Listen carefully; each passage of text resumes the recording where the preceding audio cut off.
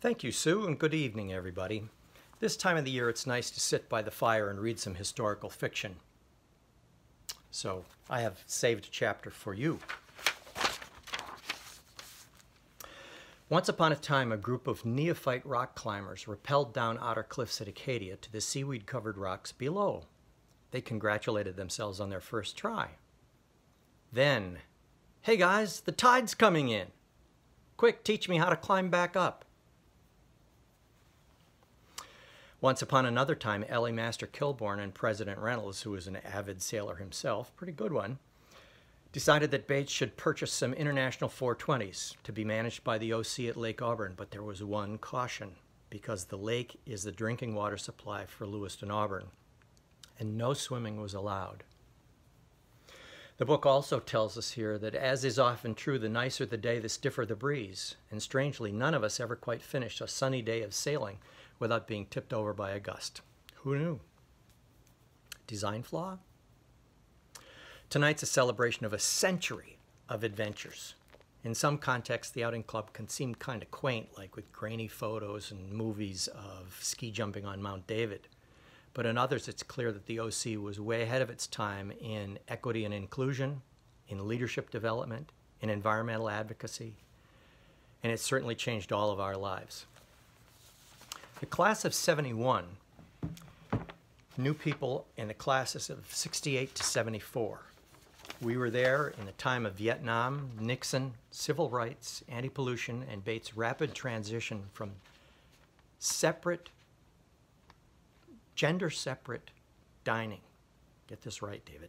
Gender-separate dining to co-ed dorms. And it happened pretty quickly. Economics were modest.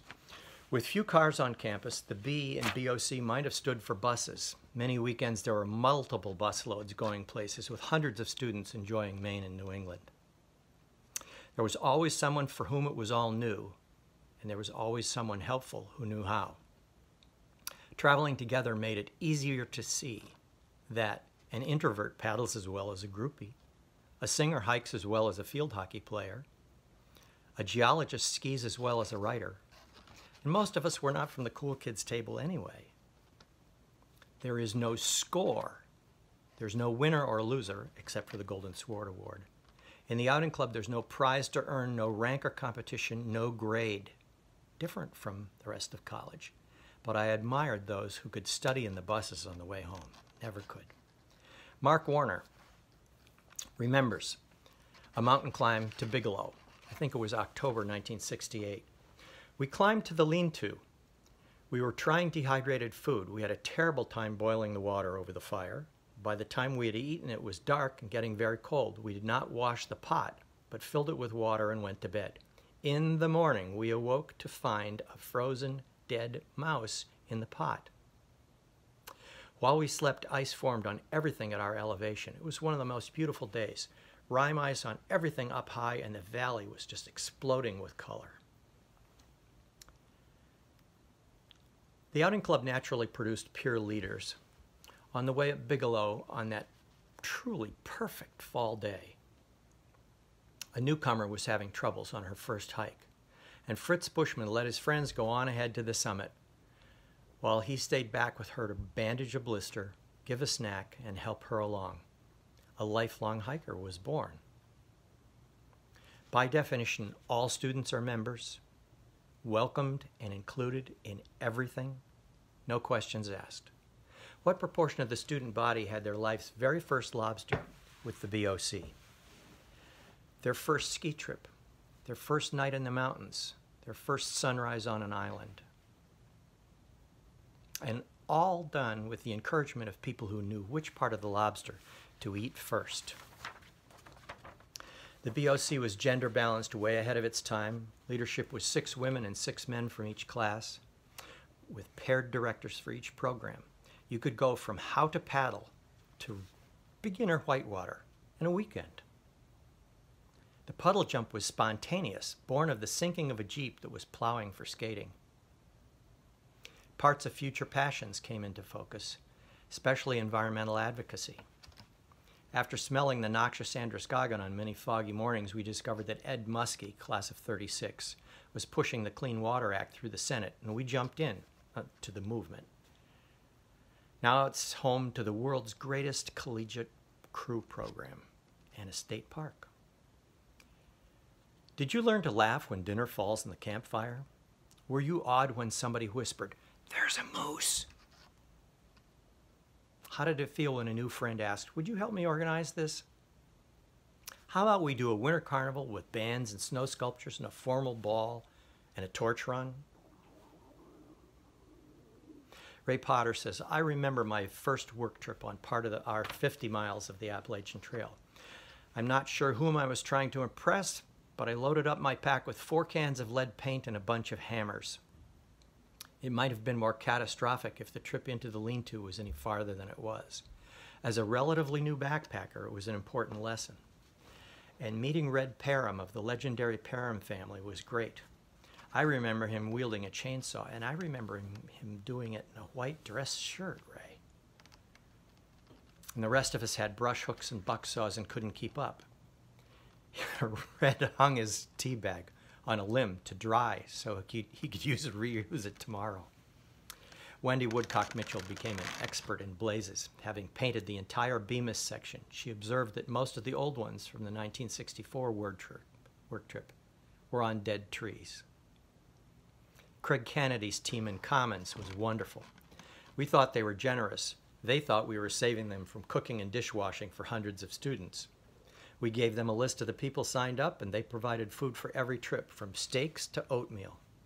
Boxes and boxes for 3 days and 3 buses in Acadia. Sandwiches. We gathered in the kitchen Friday evenings to assemble hundreds. Food literally flew across the room into paper bags. It might have been the genesis of Frisbee golf. Wendy still wonders that we all survived when our rations included tuna and egg salad sandwiches made on Friday, transported without refrigeration, and not eaten until Sunday, except for ski trips. Cilla Baird Potter. Skiing at Sugarloaf one weekend, I was getting on the T-bar with Mark Warner and began to slide off. Mark reached out and hauled me up and sat me back on the chair. We were laughing like crazy, and we managed to stay on the T-bar even though everybody behind us was laughing too. Once in a while, we'd come across a pothole in the T-bar track where a body had lain and half a sandwich was left.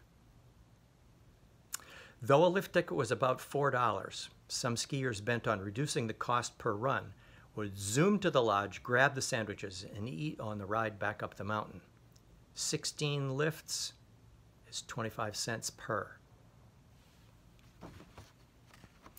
The winter of '69 was the snowiest in Maine history. People living on the first floor of Roger Bill noticed residents of upper floors flying past on their way down to landing in 8 feet of fluff. And devotion was amazing. OC professor and advisor Jim Boyles came from his home in the country and was on time in Dana every morning. Even our advisors are hardy, crazy, and faithful. Ivan Bass remembers Sugarloaf closing to dig out the lifts buried in snow, riding the T-bars with snowbanks 10 feet deep on either side and ducking under the cable wheels. And the snowfields were open in May. He climbed into Tuckerman's to see the Inferno race, Mount Washington's summit to base, watching skiers flying over the head wall. The race has not been run since 1969. Not enough snow. Jim Miller decided the annual trip to Tuckerman's would be a great opportunity to introduce the legendary Captain Trey. He of the Flying Ace helmet inherited from the Red Baron, chin strap flapping, showing a few dazzling runs from ever higher starting points in the ravine. Good train conditions extended down almost to Pinkham Notch. Was that the same trip Dave carried a cake to Tuckerman's for Lynn's birthday? Well, it might have been that trip, I don't remember. It was hard to transport a fresh-baked cake safely in a backpack up the mountain. The can of frosting was cold and unspreadable. And I even had candles, but it was so windy we couldn't light them. Alas, despite all the romance of the concept, my inability to be a good boyfriend reared its ugly head. My present to her was the Psych 101 textbook. She was taking the course. I had a very lightly used one. I thought it would be useful. And it was, and still is to this day, carefully remembered as an unpopular choice. Lynn quickly replies, "How did you get in this?" It was a terrible choice. The psych textbook had also been discontinued in the class I was taking. Fortunately, Dave is a far better husband than he ever was a boyfriend. She actually said that.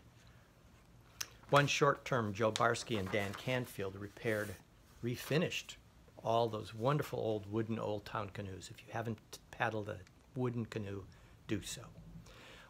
Just don't carry it very far. One Popham clam bake, the weather turned cool and rainy, and numerous students stayed home. We built the fires and cooked all the steamers and lobsters anyway. What should we do? We asked each other. Joe Barsky said, "We have to eat them." As Jim tells the story, he had perhaps 2 or 3 more lobsters, and it was years before he could bring himself to eat lobster again. Young German professor Karl Arndt drove a sweet BMW sedan. For a great weekend of 4,000 footers on the Appalachian Trail, he eased it way up the Crocker Cirque Road over boulders, even against our better judgment. It was even slower and more painful going back down. But when he finally got to the highway, he turned and floored it, and by the bottom of the hill at Sugarloaf, we were doing 100. It's worth the effort. Before the rangers at Acadia were on to us, we started sneaking out of Blackwood's campground and sleeping on the cliffs for moonrise over the Atlantic and phenomenal stars. The OC's annual planning weekend was the advance, never a retreat. Among the things we learned is that when canoeing on a moonlit night, you can see the bottom in a pretty deep lake. Mark remembers Bauer Hardware, where we bought wooden skis with metal edges for $30. Not the worst skis he ever had. It was also the place to which seniors sent eager young frosh when the E-Room had an urgent need for 100 feet of shoreline or some candy-striped paint. Which brings us finally to the Golden Sword Award. Go ahead, just go to one of the old boys at the counter will know where to find it. You know, you can picture it, red and white striped. Just ask for candy-striped paint. Lynn says, "I only got the Golden Sword once. We were coming home from some OC trip and ran out of gas. As we pushed the car, I brilliantly suggested that we go to the second gas station rather than the first because it was cheaper there." Many groans. What? Nascent Sunday River won the sword quite publicly. It ballyhooed its big first new chairlift. Turned out it was too heavy to run because the safety bars were made out of solid rod rather than pipe, and they had to take off all the safety bars, 70 feet in the air. Sword. You know, the college knows that we all chose it in some measure because it sits among the great pleasures of Maine.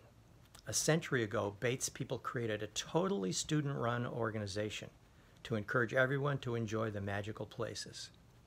It developed into an extraordinary source of personal growth, leadership development, safe opportunities to try new things, and a common denominator for friendships across every phase of campus life, and a lasting influence on the careers and lives of thousands of people all over the world.